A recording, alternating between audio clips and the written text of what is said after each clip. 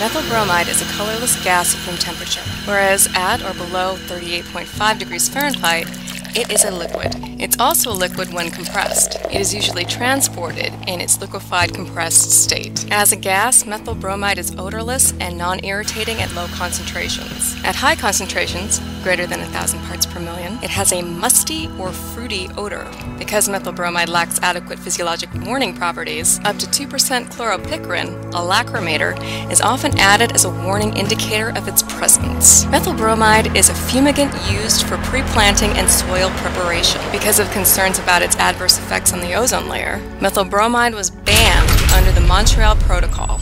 Most exposures occur by inhalation and by absorption through skin. Methyl bromide is 3 times heavier than air and can accumulate in poorly ventilated or low-lying areas. Under adverse conditions, it may remain in the air for days after application as a fumigant. The state of California was granted a critical use exemption for its use in strawberry cultivation and other agricultural commodities.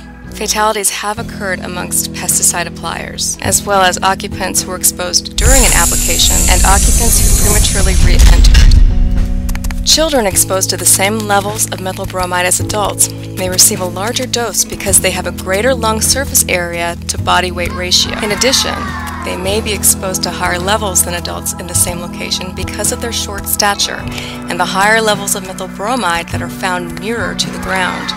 Methyl bromide gas easily penetrates most protective clothing, and it easily penetrates skin. Because it is a gas at room temperature, the ingestion of methyl bromide is highly unlikely. Methyl bromide is used primarily as a pesticide to fumigate soil, spaces, structures, and commodities. It is also used as a methylating agent, a low-boiling solvent, an oil extractant, and in various chemical syntheses.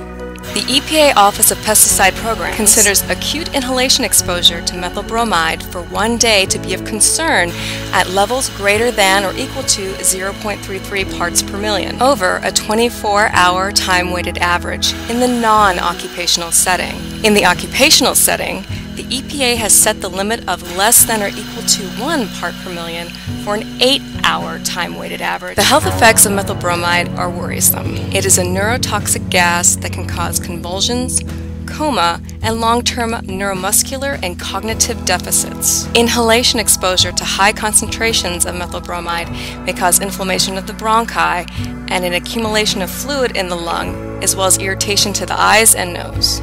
Skin contact with high vapor concentrations or with liquid methyl bromide can cause systemic toxicity and may cause painful dermatitis and blisters. In sublethal poisoning, a latency period of 2 to 48 hours can occur between exposure and the onset of symptoms. Symptoms such as headache, nausea, vomiting, dizziness, malaise, and visual disturbances develop. Involuntary movements of the eyes, dilated pupils, slurred speech, trembling of the extremities during movement, and impaired gait, impaired sensation to touch, motor deficits, cerebellar abnormalities, and decreased reflexes. Neuropsychiatric abnormalities often occur after acute exposure. However, it may be delayed from days to weeks. For some, severe and prolonged seizures may occur. Sadly, peripheral neuropathy and motor and cognitive deficits may persist indefinitely. Respiratory symptoms include throat irritation, chest pain, and shortness of breath. Severe exposures may cause inflammation of the bronchi or lungs and an accumulation of fluid in the lungs, which may be delayed 24 hours or longer after exposure. Death may result from respiratory or cardiovascular failure. Exposure may also lead to what's called reactive airway dysfunction syndrome, a chemically or irritant-induced type of asthma. Accumulation of high concentrations of methyl bromide can cause the heart to have rapid and ineffective contractions. Adverse effects on the skin can occur with either liquid or high vapor concentrations. The sequela includes stinging pain, redness of the skin, and blisters characteristic of second-degree burns. The effect on the kidneys includes proteinuria, hematuria, scant urine production, and increased nitrogen waste in the blood. Fortunately, the renal damage is reversible. Regarding the liver, acute exposure to methyl bromide causes elevated liver enzymes in the serum and jaundice. Ocular effects include corneal irritation and burns. Chronic exposures have been associated with peripheral neuropathies, especially sensory neuropathy,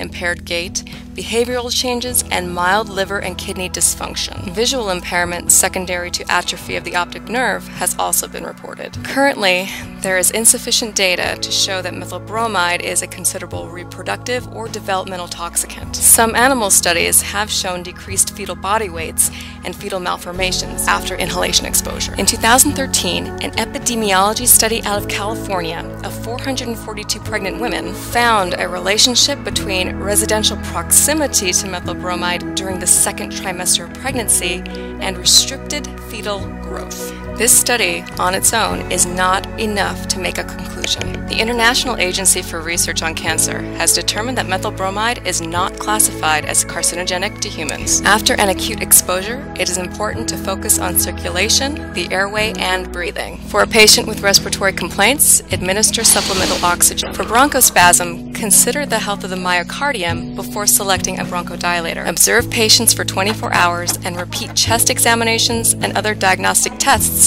as needed at regular intervals. Burns and blisters may be managed in the same manner as thermal burns. For the eyes, irrigate for at least 15 minutes, then test visual acuity. Examine the eyes for corneal damage and treat appropriately. Significant corneal injuries should be referred to an ophthalmologist. There is currently no proven antidote for methyl bromide poisoning. Dimercaprol and acetylcysteine have been used, but are not recommended for routine use since evidence is lacking. Serum bromide ion levels can be used to document that the exposure did in fact occur. However, bromide levels do not accurately represent or predict the clinical course. A bromide level of less than 1.5 milligrams per deciliter is considered normal. Routine laboratory studies include CBC, serum glucose and electrolytes, a renal panel, and liver function tests. In cases of inhalation exposure, chest radiographs, pulse oximetry, or ABG measurements may be helpful. Electroencephalography may show frontal predominant slow waves or polyspikes with following slow waves. MRI may reveal characteristic involvement in the dentate nucleus of the cerebellum, brainstem, and the splenium of the corpus callosum. Because the onset of pulmonary edema may be delayed for up to several days, patients who have severe exposure should be monitored with serial examinations before the absence of toxic effects can be assured. If pulmonary edema is suspected, admit the patient to the intensive care unit. Neurological symptoms may not develop for several days or weeks. Patients who have no evidence of neuropsychiatric or pulmonary effects for 24 hours after exposure may be discharged with the instruction to return to the emergency department should symptoms develop or recur. Currently, the use of methyl bromide is restricted to specific settings as required by U.S. law and international regulations. Methyl bromide is a highly toxic pesticide which has been banned in the United States for the use in homes and other residential settings. Do keep in mind that the systemic surveillance of methyl bromide toxicity does not occur on a national level. The health department should be notified if you have a patient who presents with toxic effects due to exposure to methyl bromide. Your local health department should be notified. Examples of districts that are at risk include District 7, District 9, District 11. Worker safety advised.